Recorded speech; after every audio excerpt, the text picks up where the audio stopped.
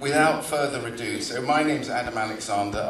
I call myself a seed detective. I was born and raised on the land. I've been growing ever since I was a kid. And at the moment, I'm a director of Garden Organic. I'm a seed guardian for the Heritage Seed Library. And I have been building a collection of rare and endangered vegetables from all over the world for a number of years, and I'll tell you about that in a minute. But I wanted first just to briefly talk about this photograph, because to me it symbolises what so many of us have lost. And this young lady is a member of the Hmong tribe in Laos, and she lives on the Mekong River. And as you can see, she is tending the highest raised bed in the world. And the reason why she's doing that and looking after her spring onions and what the other little things that she's growing on her raised bed is because if she didn't, the pigs, the ducks, the dogs and everything else that are roaming free in her village would be eating them. But the important thing is that she is completely imbued with the culture, not only her own culture as a Hmong, but also her food culture. And that is something that, as I said, we've lost, and my work is all about how do we reconnect with our food culture and understand and learn about the experiences of others. It really all started for me about 35 years ago. I'm a filmmaker by trade, or I was by profession, and I found myself in, of all places, Donetsk in the Ukraine, and I was making a TV series actually directed by an extremely well-known and highly skilled Bristol director, Colin Thomas. And in the dying days of the Soviet Union, when we were there filming, it was my responsibility as the producer. I had to keep the crew fed and motivated. And Colin is a vegetarian. And being a vegetarian in what was still then the Soviet Union was guaranteed that you were going to have a very, very limited and poor diet. And so it was upon me to try and enrich his diet in some way. And what one did was, the shops were empty, but the markets had food in them. And the sort of people that were selling food in the markets were mostly older women who were trying to augment their meager pensions, the few rubles they had, by selling the fruits and vegetables that they had growing in their gardens. And I went into the main market in Donetsk, and there I met somebody who was to become an archetype for me. And she was this little old lady, this babushka, and she had a number of things growing, including this pepper.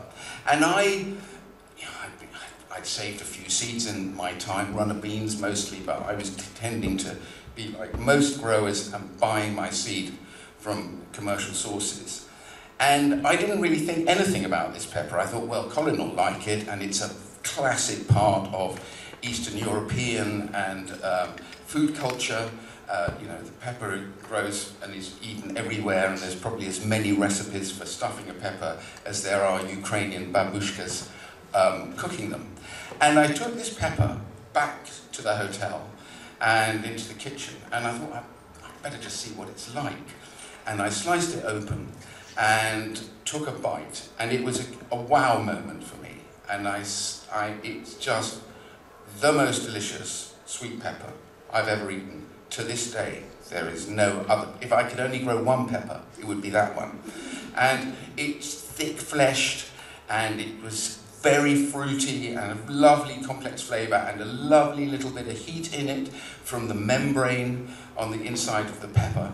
And Colin and the crew were very happy, and I thought, I wonder if I save some seeds from these and bring them back to my garden, whether I'll be able to grow it. and I've been growing it ever since. And one of the, at the time that I was there, I never thought that I would now be growing this pepper for seed to give to displaced Ukrainians, to have a memory, if you like, a reminder of home. But it was the thing that started my journey of collecting particularly the vegetables that mattered to the people around the world that I was meeting and that I was making films about, or who I was finding on my holidays. And now I have a library of about 500 varieties, and many of them are actually ones that I'm growing out for the Heritage Seed Library, but they're also varieties that people have sent me, and a number that I've found in my travels trying to understand what indigenous food culture is all about, and how precarious or otherwise those food cultures can be.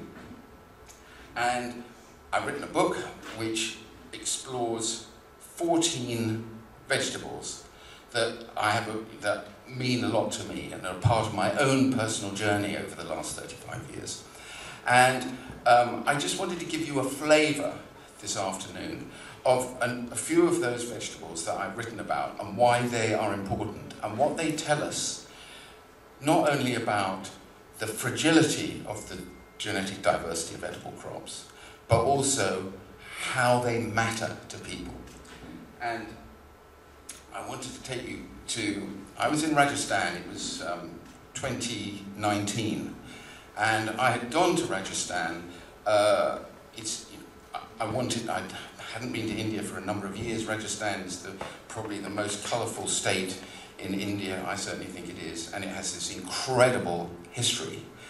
But it also has an extraordinary food diversity. And the Rajastanis are very, very proud of their food. If you go into a market anywhere in Rajasthan, actually the only fruits and vegetables people want to buy are either those that are being foraged in the deserts, because we're in a hyper-arid region, part of India, or what they call desi, local varieties. They're really not interested in eating anything that comes from out of state. And I had been doing some research and had been at the Agricultural Research Centre in a city called Bikaner, discussing trying to understand what the kind of challenges were to maintain this diversity. And there's a very, very famous chili that's actually eaten all over India, the Matanya chili, which was grown in the Matanya region in the southern part of Rajasthan. And the conversation amongst the agronomists and the botanists that I was talking to was that this particular chili had been lost.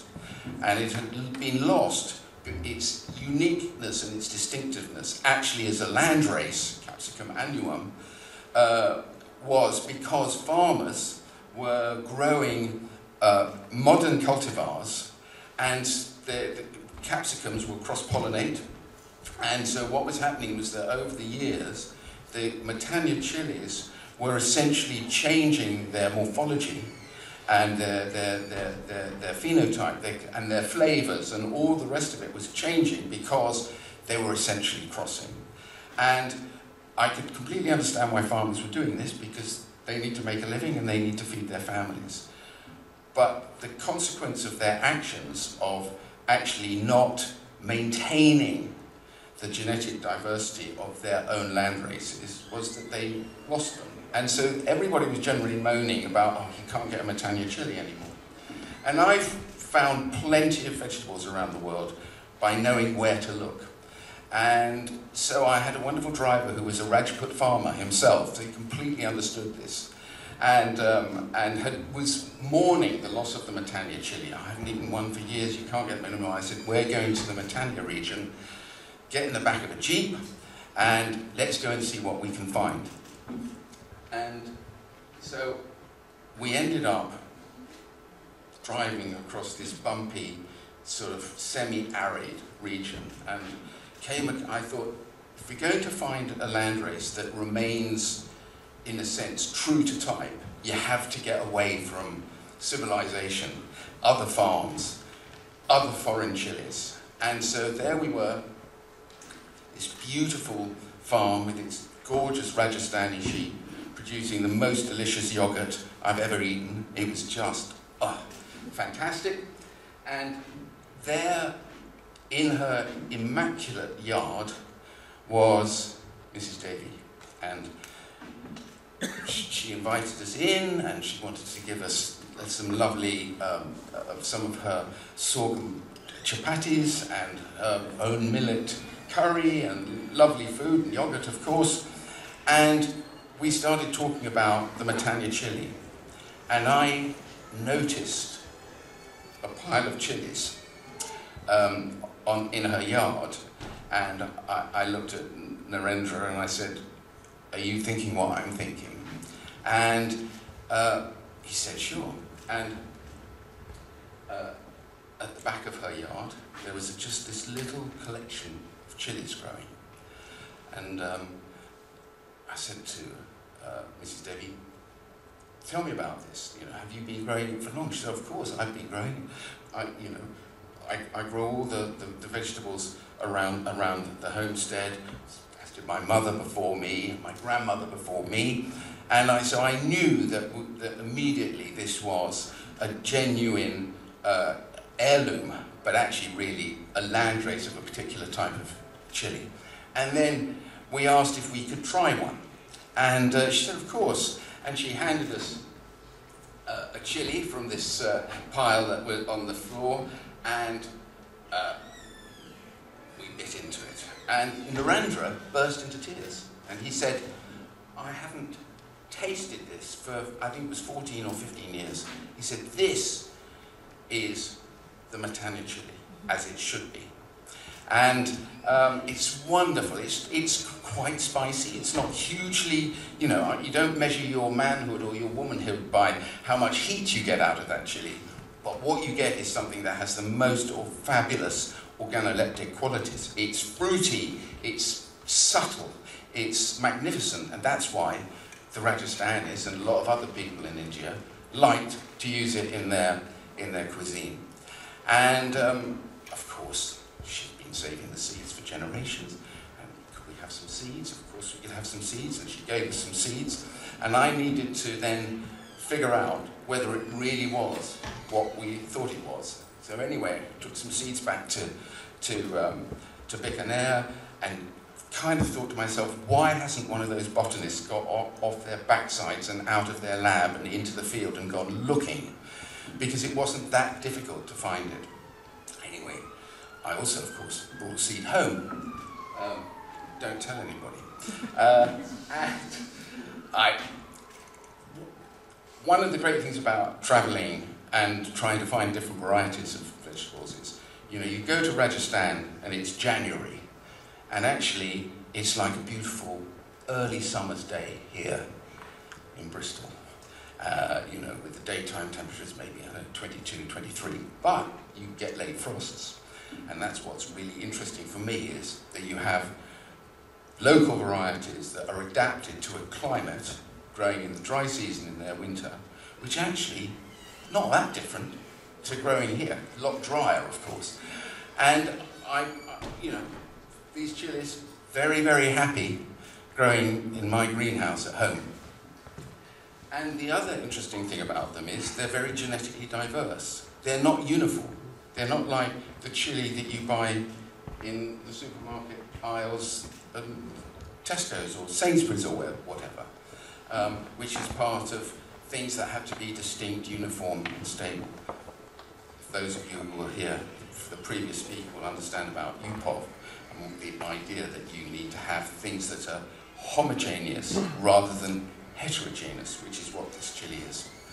And to sort of conclude the story about Matanya chili, so I grow it, I save seeds, I share seeds with people, and then I was reading an article in the Observer a few weeks ago, and the Matanya chili is back on the menu of the smartest restaurants in Jaipur.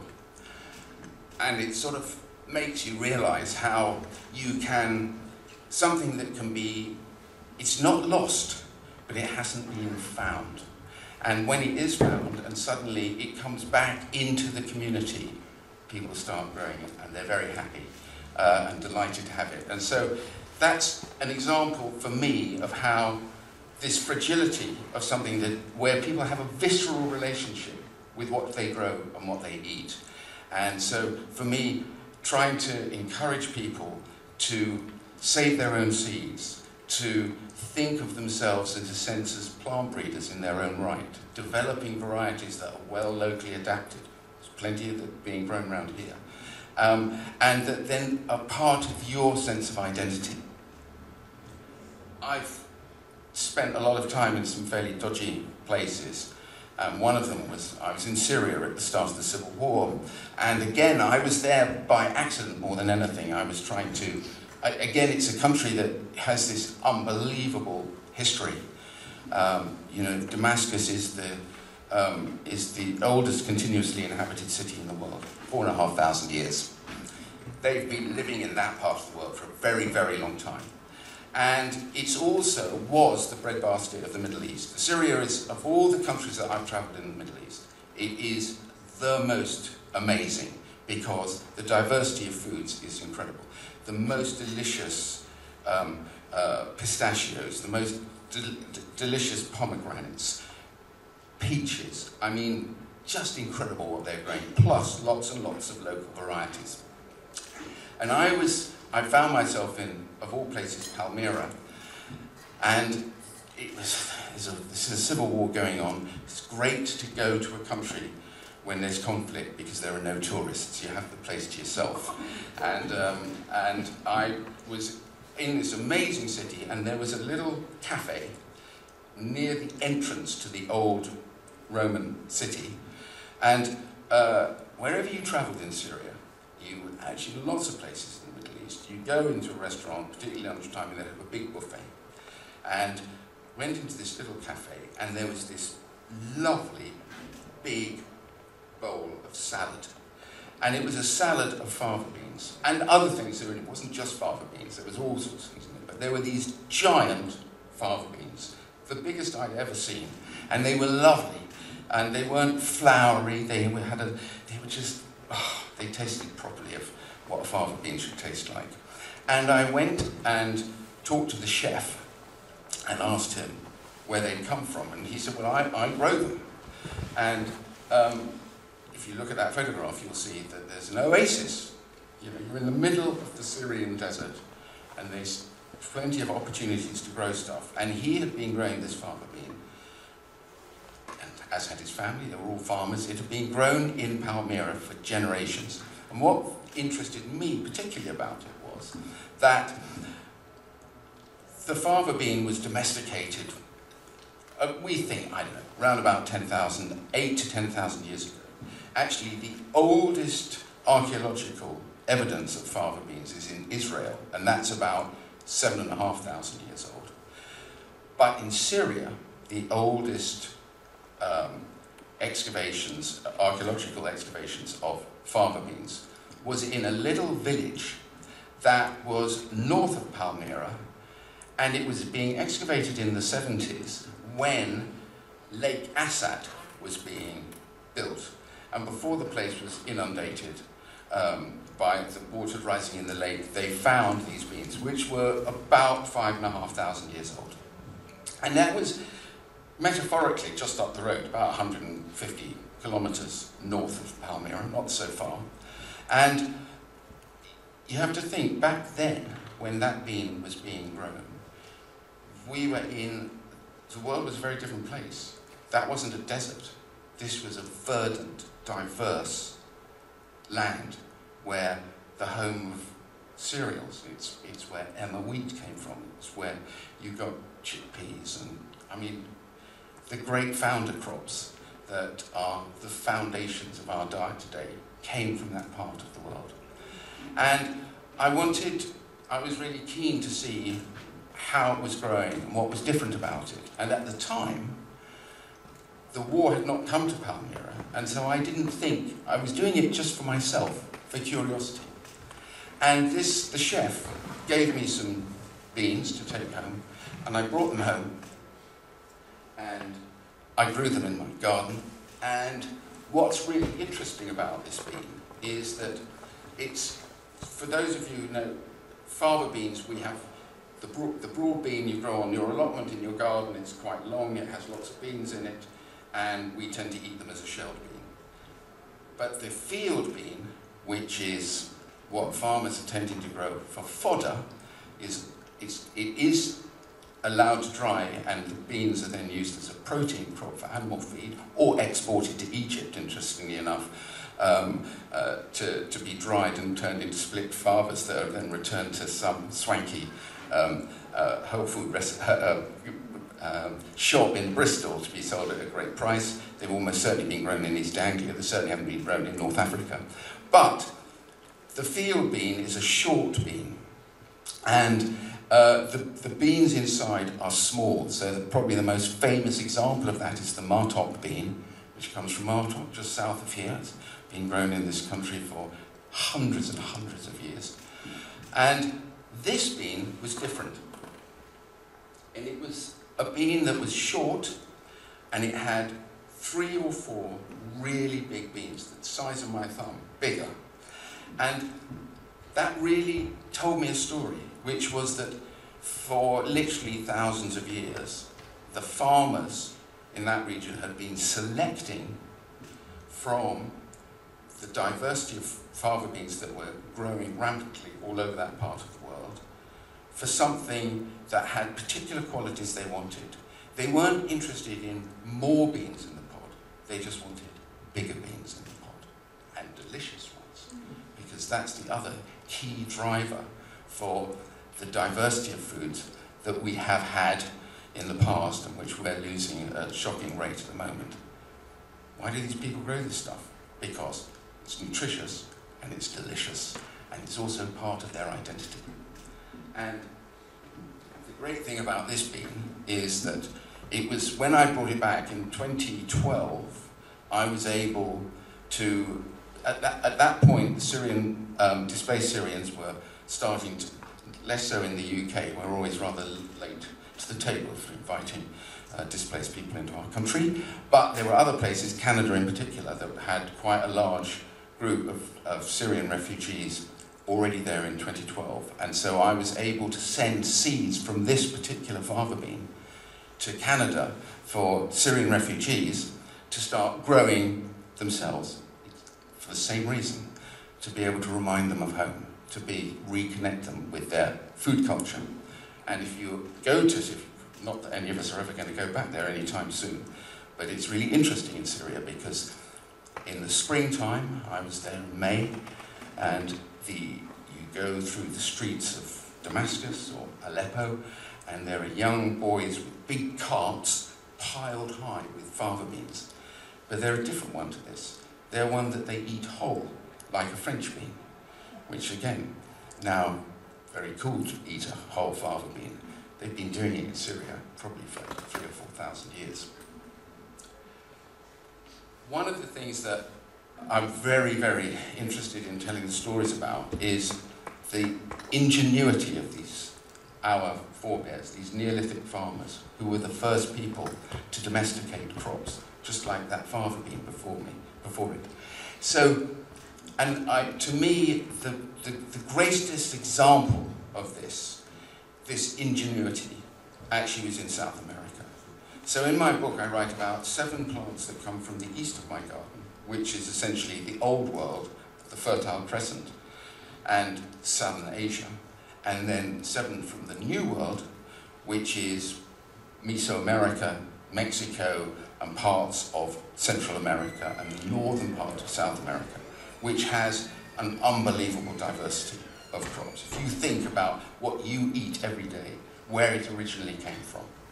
You know, chilies, tomatoes, sure, we know about that. Avocados, cocoa, I mean, the list is endless. Squash, you go on and on and on. Potatoes, obviously. And the really interesting thing about maize is that up until the middle of the 1950s, scientists, botanists, plant geneticists were working on the assumption that these Neolithic farmers and early farmers, indigenous farmers in Mesoamerica, 4,500, 6,000, 7,000 years ago, were domesticating a wild form of maize. And maize is a grass, it's just another grass. And they could not find the wild parent. And eventually, they did lots of trials and tests. They tried to force maize to mutate, to demonstrate that it had evolved out of a now extinct parent. And eventually, a very smart guy looked at another crop that was growing widely in Latin America, actually all over the world, called teosinte. And teosinte is another grass, and actually it's grown as a fodder crop. And back in the day, when maize was being domesticated, those farms, those settlements, were also growing teosinte as a crop to feed their animals. And what's interesting is that teosinte has various triggers in it when it mutates. And this guy worked out that within a very short period of time, and within 3 or 4 particular mutations happening to teosinte, you get maize. And so what we learned from that was that this is the thing, this is why I sit at the feet of these farmers, is they observe. They were looking for things that were different in the field. That actually is what plant breeders do to this day. It's more than anything, it's about observation and curiosity. What happens if I take that and I save that seed and I grow it? And what happens next year? Is something going to change? And that's what these farmers did in this one valley. Bala Valley in southwest, that's a valley in southwest Mexico. That is where maize was domesticated. And it happened very fast. Literally within a couple of human generations, you went from a grass to probably the most diverse crop in the world. It's also the most important food crop in the world. It feeds, I think, 40% of the world get most of their carbohydrate from maize in some form or another today. So I've always been fascinated by maize and how it fits into food culture. And in 2018, I was in America, and actually I was doing some research for this book, and I have a particular type of maize that I grow in my garden called Hopi Blue Maize. But it was some seed that I got from the Seed Savers Exchange in America, and it was a form of blue maize that grew with irrigation. And actually, I was really interested to understand and learn about how you grow maize when there is no water. And I found myself in the Hopi Nation. I was traveling across the desert, and I had been advised, look at them. The Hopi are a very private people, understandably. They've been victims of, if they weren't being murdered by fellow Native Americans, they were being slaughtered by first the Spanish and then the rest of the Europeans who pitched up afterwards. So they are rather cautious. And the Hopi Nation sits within the Navajo Nation, who used to be their enemies. And they live in this amazing part of the Arizona desert, which is just like something straight out of a cowboy film. There's mesas and just wonderful. But I was told, look, you're never going to be able to talk to a Hopi farmer. They're very private. You can't go into the Hopi Nation, you can't take any photographs, you can't video anything, you can't record anything, you can't paint anything, but you can write stuff down. And I was told by a guy, look, there's a bloke who sells souvenirs to tourists on the second mesa in the Hopi Nation. And I don't know, sometimes they have a few seeds that they sell to tourists. And I drove up onto the second mesa, and there's this hot as hell and dusty, and there's this shack with a sort of fly screen flapping in the wind and a clapped out old F-150 Ford pickup truck outside. And I walked in, and there was it's a small place, and hanging on the walls was sort of the Hopi ephemera. So there were clothes and rugs and jewelry and stuff to sell to people passing through. And there were these two guys leaning on the counter. And one was a Hopi who was a giant of a man, and the other was this diminutive little white guy. And they were leaning on the counter, and they were reading an article in Scientific American about how teosinte became maize. And in fact, it was a paper that I had been using as part of my research. I mean, so there was a very easy opening to the conversation. I couldn't believe it. I walked in and I saw them, and I told them why I was there. And in the background, there was all this noises off, and it was in the kitchen, and somebody was busy baking. You could hear the clattering of pans. And so the white guy, who was from Kansas, had married a Hopi called Janice. And Hopi is a matriarchal society. The women own the land. They make all the decisions about what crops are going to be grown. And Janice had wanted to come back to live in the Hopi nation and be reunited with her land. And part of the deal that the elders said is, you can come back, but you have to farm traditionally. Fine. And he shouted, Janice, there's this English guy here. He's after some of your corn. And I kind of thought, oh, this is not a good way to try and win over a Hopi farmer. And Janice came out, and she had a bib on, and she was covered in flour, and her hands were covered in flour. And she looked me up and down, and I said to introduce myself, and I told her why I was there and why I was so interested in how they were growing their maize, and she explained to me how they grow it, which is completely different to how you would see maize growing in the fields here. They take a handful of seeds, they dig with a stick a hole a foot or more deep, they throw a handful of seeds in, they walk 5 paces, and they do it again, and again, and again, and again. And so their seed has become incredibly well adapted to growing in these hyper-arid regions, because there's just enough moisture that deep down for them to germinate. And then they send down deep tap roots to access their water and nutrients. And you end up with this small plant, it's not very high, with these long leaves, and they hang down in clumps, and like shading the ground. So they create this little microclimate, and then you get this incredible blue corn. And she looked at me and she said, sure, I'll give you some of my corn. And she went back out into the kitchen, and she gave me a little bag of her blue maize. She also said, I'll give you some of my white teepery beans, Hopi white teepery beans. And again, that's a bean that grows in a hyper-arid region. Never needs irrigating. When I grow them, I chuck them in the polytunnel, and I just ignore them for 6 months. I let them grow, I don't water them, don't do anything with them. And then I harvest this little small, very high protein, interesting bean. I wouldn't say it's not my favorite, but it's... And one of the things about, and I write about this, is about what's so remarkable about the Hopi, is that every farm has its own blue maize. And if you are a young, lovesick Hopi who wants to win the heart of that young lady at the farm next door, she's only going to marry you if your maize cuts it. And that's absolutely true. So you are judged by how good your maize is. Because the last thing a Hopi wants is some third-rate maize growing on their farm, because the lovesick bloke won her over and he's brought this rubbish with him.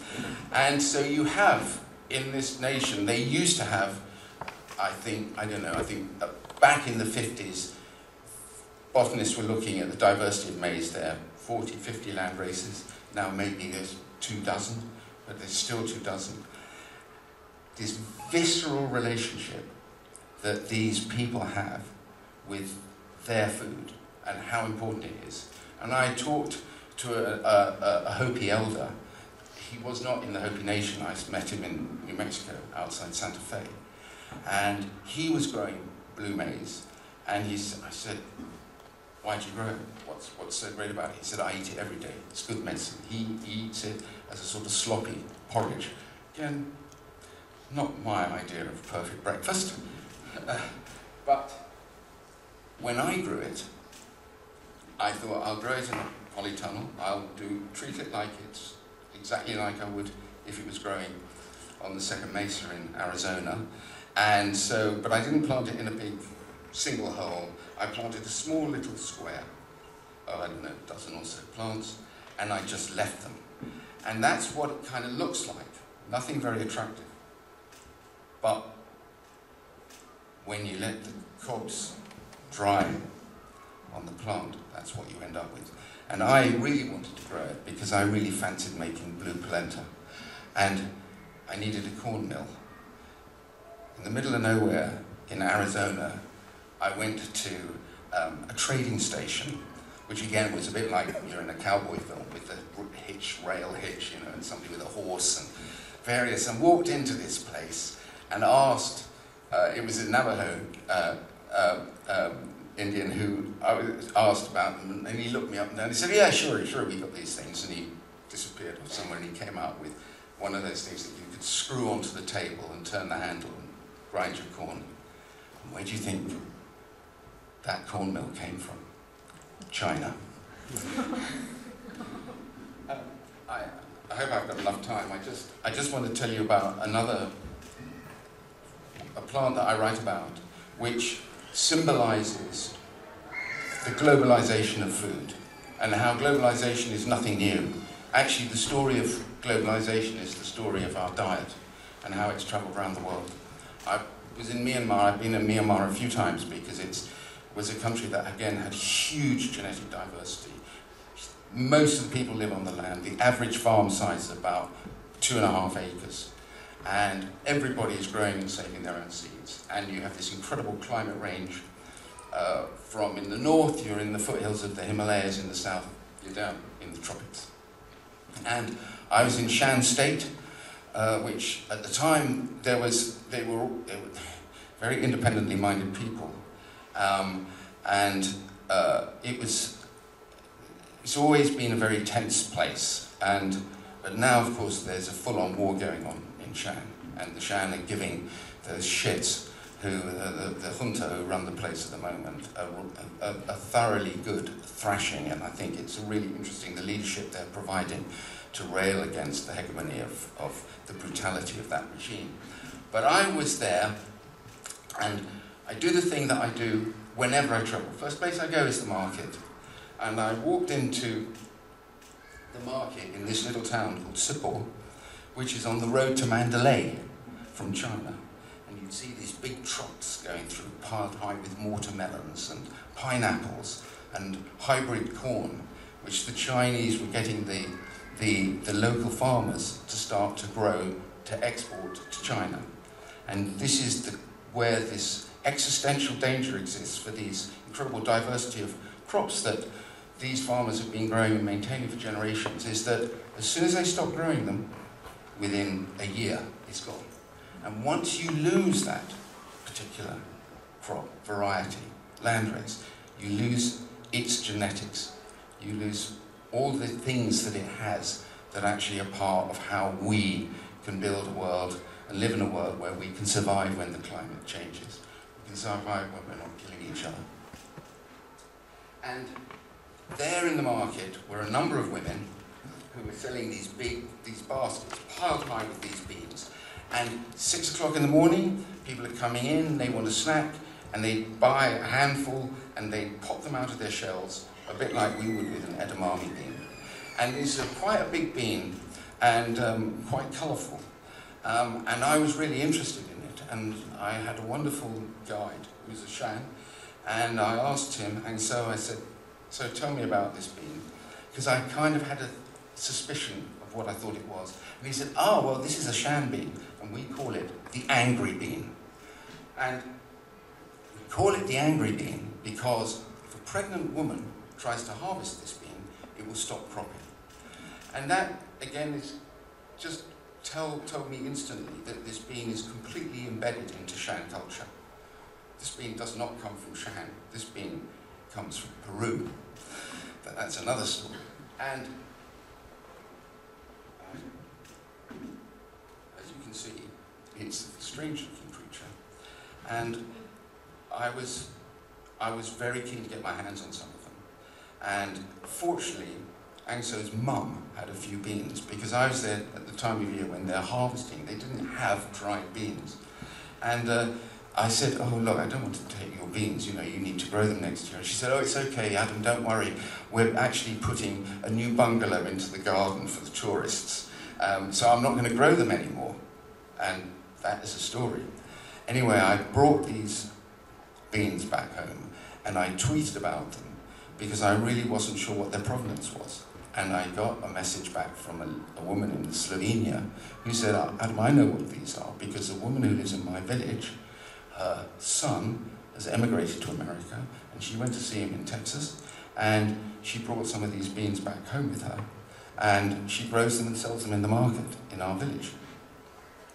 This bean, I then did some research, and I hooked up with a guy in Texas, and we compared notes about my beans and his beans, and they are basically land races of the same variety, which is it's a lima bean, Phaseolus lunatus, subspecies Palar. Very, very closely related to the runner bean, but a different species. And I took those beans back home with me, and I thought, well, I'll see how they grow.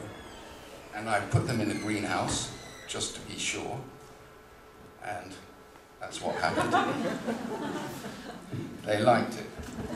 And I got one hell of a crop. And it is, in America, it was an important food crop, particularly in the middle of the 19th century, where it was known as the Christmas lima bean in American. And why was it called the Christmas lima bean? Because during the gold rush, prospectors moving to California, they needed something to eat at lean times in the winter. And there was a trade running up and down the west coast of America. Lots of whaling going on and trade and stuff. And so you've got a ship, and you've got a crew, you've got to feed them. You're coming in from the south, from Peru, further south even than that. You fill it up with beans. And that's how this particular bean found its way into America and became a part of the story of American food culture. Because in the middle of winter, you needed a protein, you needed nutrition. That was what you grew. It's called the Christmas lima bean because you ate it at Christmas time. And actually it comes from a particular region of the west side of the Andes in Peru, because there's another lima bean, the ceiba bean, which is white, which is on the other side of the Andes. But this lima bean, when you look at pre-Inca pottery that's 3,500 years old, it's decorated with... Have I gone? I didn't mean to do that. Forgive me, I'll skim through this. You need to see this picture. That's what it looks like. It's an absolutely spectacular bean, and it tastes like a chestnut.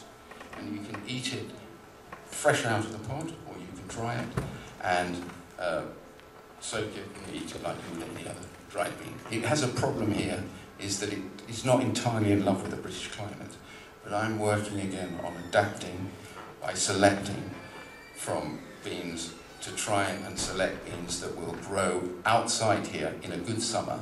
I have managed it at a couple of times, and I should have grown last year and I didn't, but I will grow this year. And that just tells you how something as simple as this can mean so much in such different ways to people from across the world, and yet it's been part of a food culture for literally millennia. So that just gives you a flavour, I hope, of whatever I was doing. That's my brief story. I did have another picture I was going to show you because I'm a complete tart, so I brought a few copies of my book with me, that if you wanted a copy, I'd gladly sell you one. I have them in paperback here. And if you want a copy, I've got a few there, and I'll happily take your money off you. It's £10 a pop, which is a lot less than the cover price. And if you've got any questions, I'm really happy to answer them. You've gone quiet. Thank you.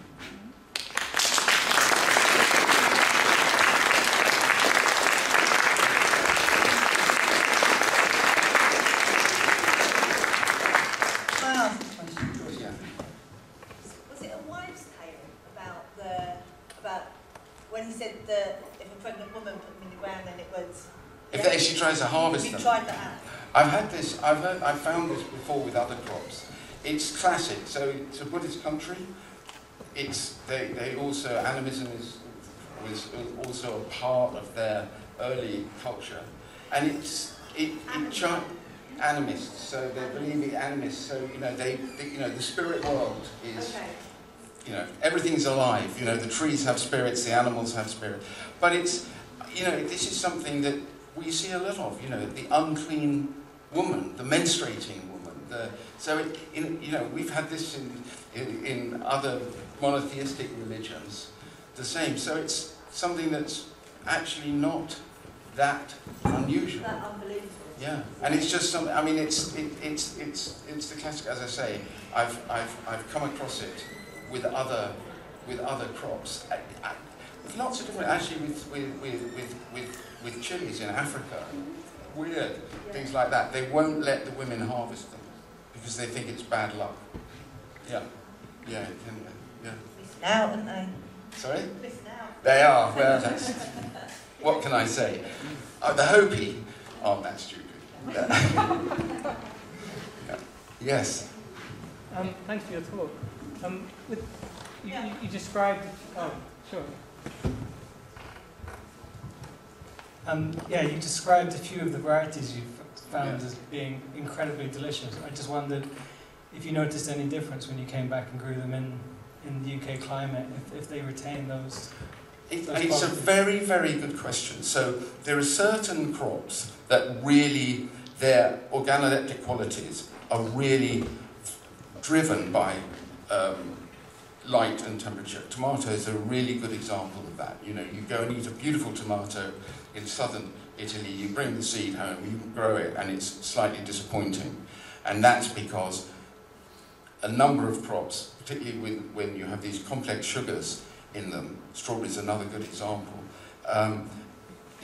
they need lots of sun and lots of heat, and then you get the flavours. But actually, for most crops, it's not the case.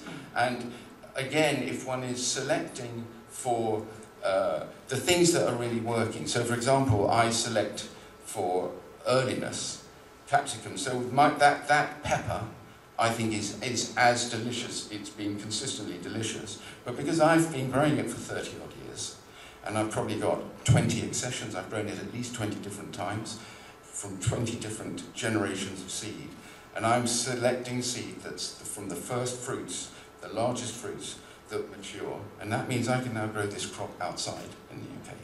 And it fruits the first. It's absolutely the first capsicum that I harvest, except for one called Pubescens ricotta, the ricotta chili, which is a perennial chili, which is currently in flower and setting fruit as I speak. But that's a very hardy, interesting chili. That's definitely worth growing. Yeah. Thank you.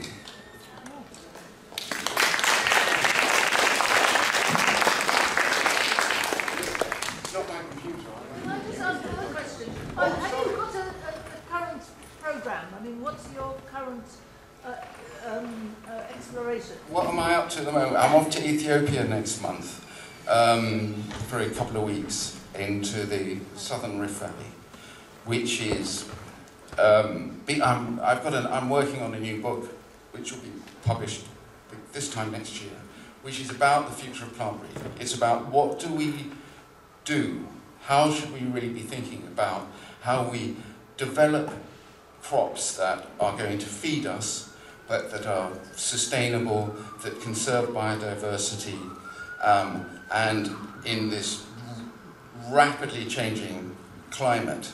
And so that there's a whole suite of approaches, and one of the most important of these is the maintenance and development of evolutionary plant breeding, which is really built around land races, farmer varieties. So that's one of the reasons why I'm in Ethiopia, is because you have, you know, there's a crop called enset. It's actually a perennial. It's a member of the banana family, and enset provides all of the carbohydrate for 70 million people in Ethiopia.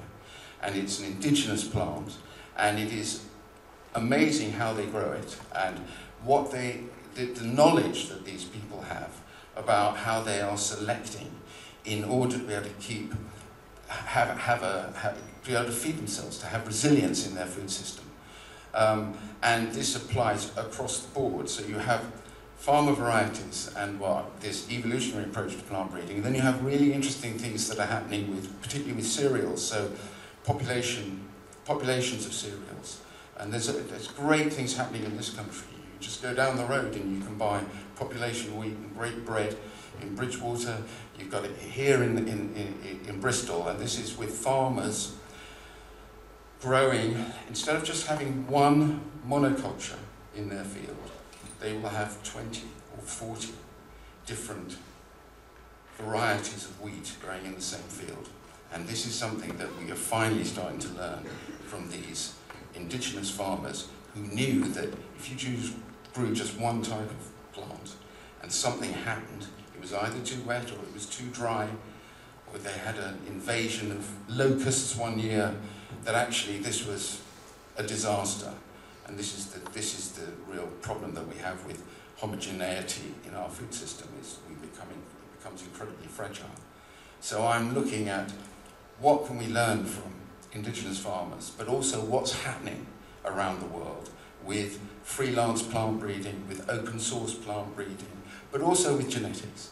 So it's about what does the application of a scientific and systematic approach to plant breeding, what does it also bring to the table, which can run counter to the hegemony of foods as a commodity. So that's really where I'm working at the moment. Buy the book next year.